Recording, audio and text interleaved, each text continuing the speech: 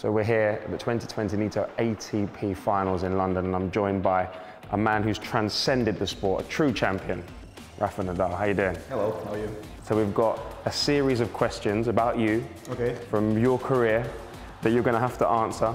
That's right. When did Rafa turn pro? 15. Exactly. When did Rafa Nadal play his first ATP Tour match?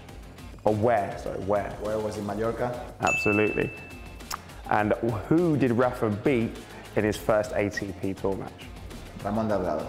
Ah, he's too good. How old was Rafa Nadal when he won his first match? I was 15. Absolutely. And at which tournament did Rafa Nadal make his first final? In Auckland. What year? 2003. Four. Okay, nearly. When did Rafa Nadal first play Roger Federer? I think it was 2004, Miami.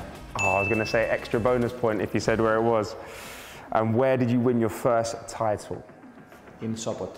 Absolutely. What year? Bonus point. 2004. Ah, there you go. Who did Rafa Nadal beat to win his first title? Jose Acasuso. Ah, he's too good. And how many singles titles has Rafa Nadal won? That's a tough one. 87? 86. It's so close, man. Okay.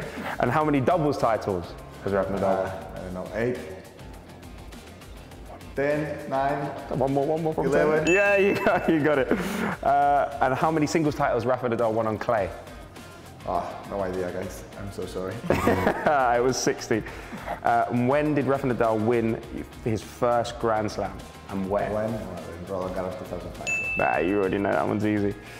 And what was the score in Rafa Nadal's first Grand Slam final? I won in 4 sets, but it was, I don't know, 4-6.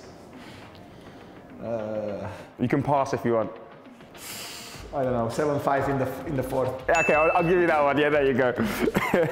And how many Grand Slam tournaments has Rafa Nadal won without losing a set?